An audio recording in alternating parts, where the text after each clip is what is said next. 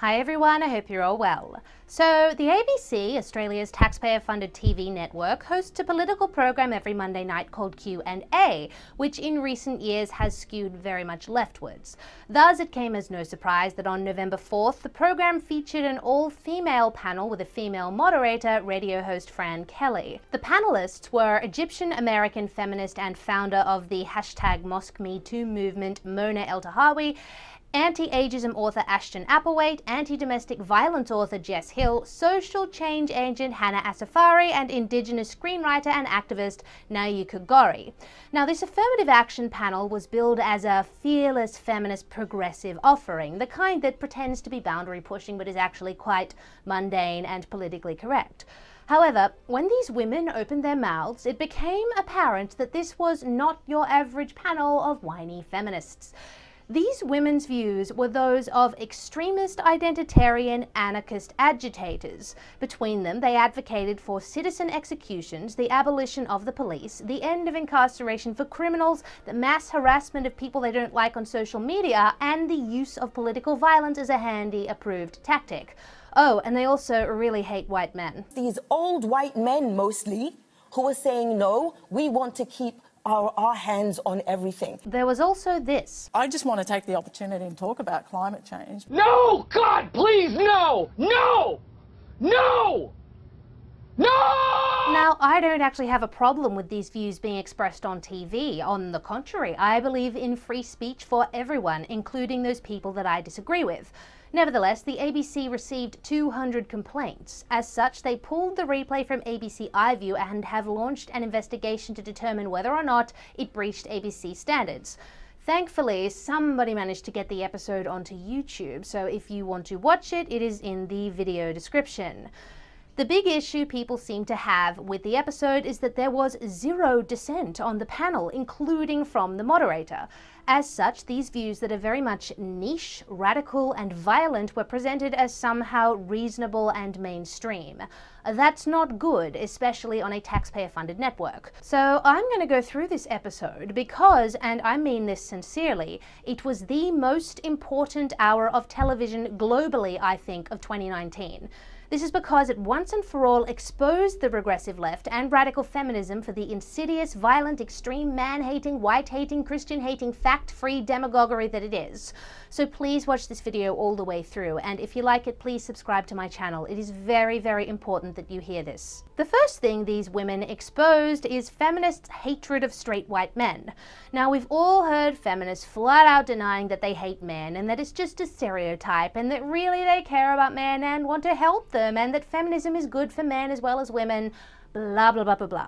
But we all know that is not true. And that was demonstrated very effectively by Mona's relentless suggesting that we live in a white supremacist patriarchy. What we have to do is start seriously talking about dismantling patriarchy. And when I talk about patriarchy, I'm talking about a white supremacist, capitalist, imperialist patriarchy, to quote Black American feminist Bell Hooks. Because what I'm hearing here is very similar to what's happening in the United States. But I also urge everyone to connect it to what so often in the news is portrayed as a problem in my country of birth, Egypt, where police brutality is connected to a fascist state or a militarist state. You rarely make that connection between the dictatorship in Egypt and here in Australia, where you're ostensibly a democracy. But what you're talking about is the overwhelming power of the state. And that state is driven by a white supremacist patriarchy. Because we're talking about a very specifically male kind of violence, and again, according to the tentacles of the patriarchy. There's that word again. So for me, we have to have a serious discussion. We have to dismantle patriarchy. Now, the very notion that we live in a white supremacist patriarchy indicates a hatred of white men because it depicts their very essence as harmful and oppressive. Now, this would be correct if we actually did live in a white supremacist patriarchy, but we don't. Social values in the West are based on equality, fairness, compassion, respect for human rights, and freedom. People who speak against those things are rightfully publicly condemned, and people who break the laws that we have in place to protect these values and rights are arrested, tried fairly, and punished if found guilty. None of that would happen if we actually lived in a white supremacist patriarchy. White supremacism is a very specific thing, and it's a term that's been tossed around far too frequently of late by ideologues who are running out of things to complain about. Now, this fantasy that feminists push of a white supremacist patriarchy is a projection of their internalized hatred and resentment of white men. It's pure bigotry based on nothing other than their own longing for a common enemy that they can denigrate with no condemnation in order to make themselves feel better. The other panelists also betrayed their seemingly innermost thoughts about men, according to Hannah. Positive masculinity is an empowered woman who raises and teaches and will nurture attitudes of respect towards women. Which, interestingly enough, post-show, she tried to distance herself from. My other issue on Q&A that I didn't have the opportunity to contribute to is on men. I'm a mother of 2 boys, and I have brothers, and I have a father, and we all have cousins and uncles and grandparents. The role of men is not to fear women. I don't want men to fear women, nor do I want women to fear men and be intimidated by them. I want us to work towards a different and imagine a different and more harmonious world. Nayuka also had an interesting perspective on men through the lens of her current pregnancy. Initially, I was scared. I was like, what if I raise a cis straight man? Like, what am I going to do?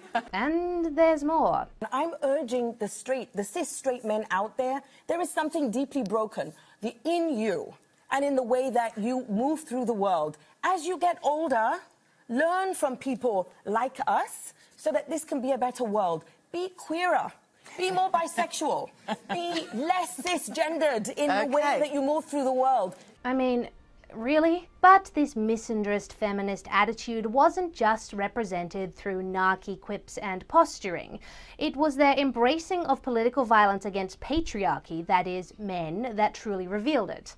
Here was the question. When trying to bring about significant change, when is aggression and violence a better option than assertiveness, strong arguments, and modelling the behaviour you expect of others? And here are 4 out of the 5 women asserting that political violence is an appropriate tactic. It's never the ideal. It's never the first thing to go to.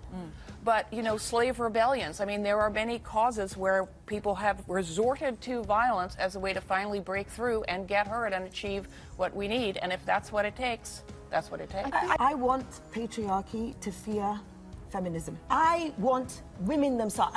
As a woman, I'm asking, how many rapists must we kill until men stop raping us? That violence has been allowed to continue, unchecked mostly, by men, especially privileged men. So exactly how long do I have to wait to be safe? I think if anyone's shocked by what Mona's suggesting, you just have to look back to history and a certain faction of the suffragettes in the early 20th century.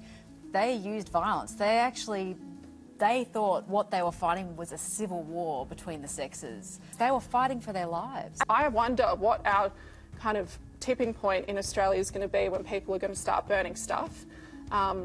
I look forward to it. We live in a colony. Like, we've tried for 230 plus years to appeal to the colonisers' morality, which just doesn't seem to exist. So I think violence is okay. Let's burn stuff. Interestingly enough, if you look at the world through their lens, their arguments actually make total logical sense. And they make them so convincingly. Lots of big words, nice, thoughtful, earnest tone, appeals to emotion. You know, you can see why the gullible are so duped by them. But the thing is, the prism through which they view the world, the Western world that is anyway, is just not real, as I mentioned. They are trying to compare Australia and other Western countries to places like Uganda and Egypt and Iran, and apparently to the early 20th century suffragettes and also historic slave revolutions. You know, places and time periods where equal rights actually don't exist, and where there actually is a violent oppressive regime, and where people actually are trying to kill or physically harm you. But we are not living in that kind of society. And sure, there are problems, but not those of a white supremacist oppressive patriarchy. And yet, these women still, somehow, convince themselves that they are living in one of the most violent, unequal times in human history. So, why do these women, and those who agree with these women, make these fantastical claims? Well, I think there are two reasons that people buy into this regressive, radical leftist oppression ideology. First, they're damaged. They've suffered some sort of trauma and are looking for a place where nobody is going to blame them. This allows them to project their personal experience onto the rest of the world, thus justifying and normalizing those experiences and making them feel less alone. It's a kind of coping mechanism.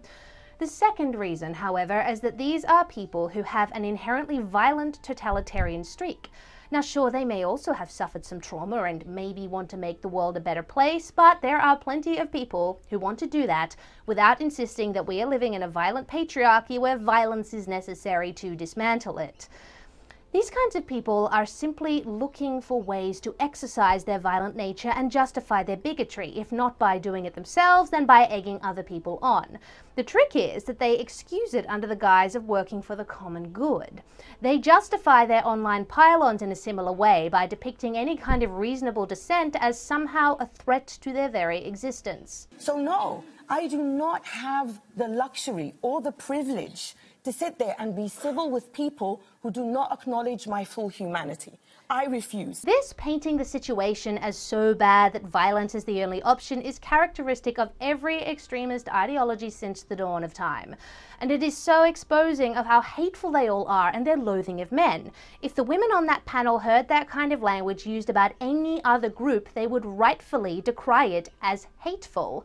But since they have painted white men as the oppressors who must atone for their sins and the sins of their ancestors, they insist this justifies their hateful conduct. It is quite sociopathic. Now, to be clear here, I am not saying that any of these women on the panel are themselves violent. Gosh, no, please don't sue me. I'm just saying their words are characteristic of a mentality on the radical left that I have been noticing for some time. Just so we're clear. Another thing this panel exposed is that radical fourth-wave feminism is sadly lacking a basis in facts. This lack of facts was on full display in their discussions about homelessness, domestic violence, and violence generally. First, consider this comment made by Hannah during a discussion about aged care in Australia. Coincidentally, the highest group of homelessness in this country are women over 50. Okay, so that's not true. Women over 50 are not the highest or largest or broadest homeless group in Australia. They are the fastest growing group, which is certainly of concern, but it is a very specific example that does not actually reflect the scope of homelessness.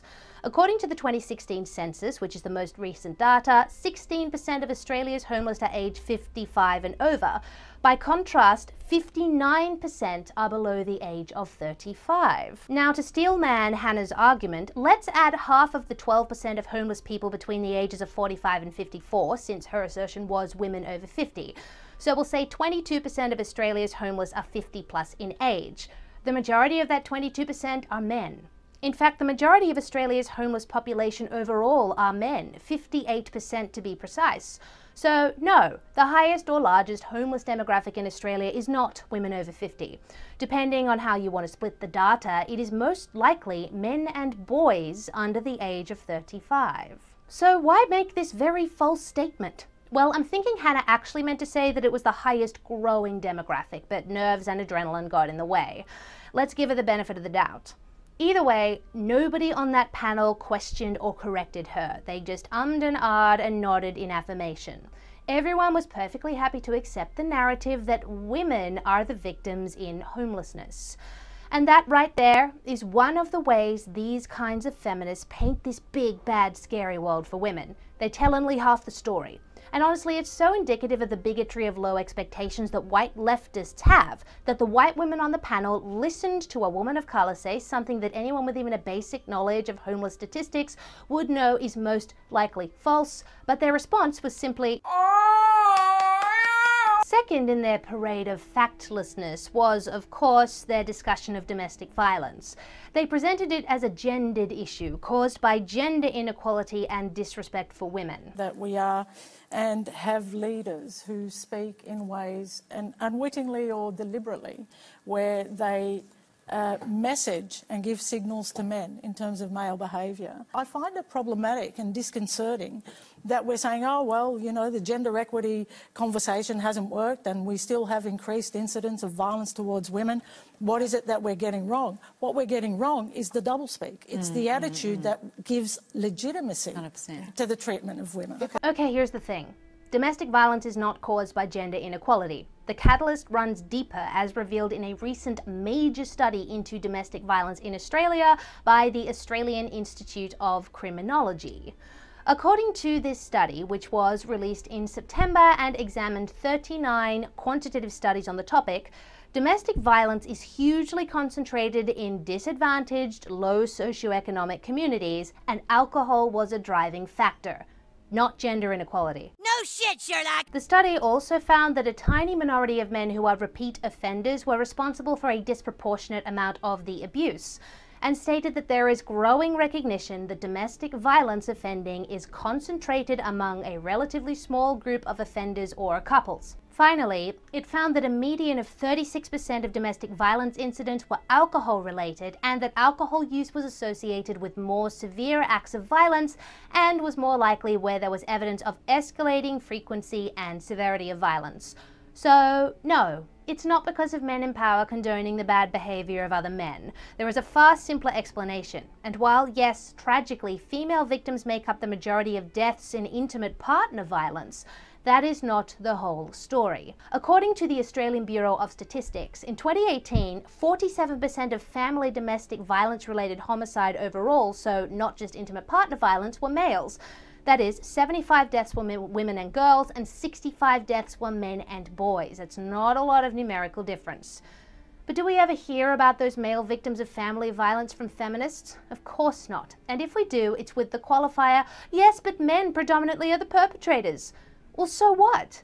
Does that mean that male victims of DV deserve less sympathy and recognition? How callous and cold from women who claim to be all about compassion. This leads me to the third fact-free assertion the women on this panel made, that we are living in a violent patriarchy where women are in constant danger of being harmed by men. How long must we wait for men and boys to stop murdering us, to stop beating us, and to stop raping us? Here's the thing. While women are the primary victims of sexual violence, men are actually the primary victims of violence generally in society.